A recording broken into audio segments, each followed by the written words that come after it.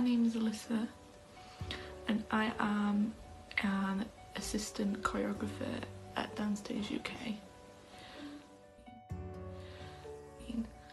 I suffered with an eating disorder, and at that time I had really bad body dysmorphia. I thought that I was fat, even though I wasn't. I restricted the amount I ate. I felt guilty when I ate. I ate about 800 calories a day, which is, I think, is around about the amount that a newborn baby should eat. And it got to the point where I could no longer physically do anything. So it impacted my dancing.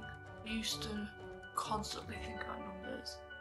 Like, I used to weigh myself constantly. I used to like calculate my calories, you know, calculate how, like, weigh my food and things like that. You know, it was exhausting.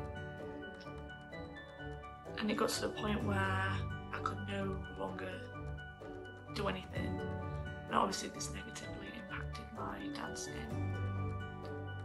I had to take some time out with dancing because I physically couldn't do it. I would have been sick, I would have collapsed if I had carried on. It was such a dark point in my life. Like, you hear about anorexia and bulimia and all that, but you never think that you'd go through something like that. And it kind of hits home, like, it is real. You know, it is a really serious illness, and it broke me, honestly. But because I had dancing, I had something to focus on. So because I had that time out with dancing, my aim was to be able to get my physical health back up so I could go back to dancing. So I was in recovery for like 4 to 6 months, I think, where I weren't at dancing, and I did get to the point where I did go back to dancing. And then now, a couple of years later, or like 18 months later, I am now an assistant choreographer for one of the crews. My dancing friends really helped me. You know, they kept saying that they were missing me, and, you know, and obviously I wanted to see them, but I couldn't. So that was another reason why I wanted to get back to dancing. You know, obviously to dance, but also to see my friends, see my choreographer,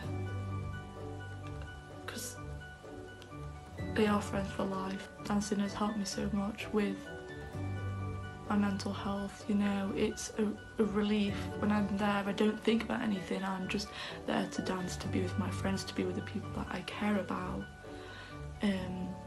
Yeah, it's great. I love it. I love dancing so much. I want to help as many people as I can, and that's why I have actually made a blog, and I've also done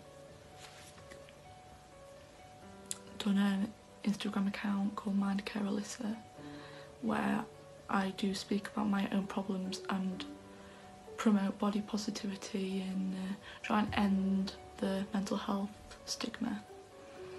So with my Instagram account and my blog, the feedback I have got from it is absolutely amazing.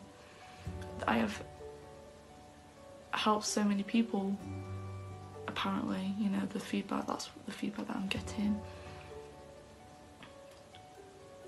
It is incredible how, like, the blogs, that it doesn't take me that long to write them, but that could save someone's life. And me knowing that I have actually saved some people's lives is incredible. I can't put into words how much that means to me. You know, I kind of think to myself, obviously I didn't want to go through my eating disorder, but I've come out of it at the end of the tunnel, and I've actually made that negative and made it into a positive. You know, I am spreading awareness, I'm trying to end the stigma, and I am also just trying to, you know, just help as many people as I can.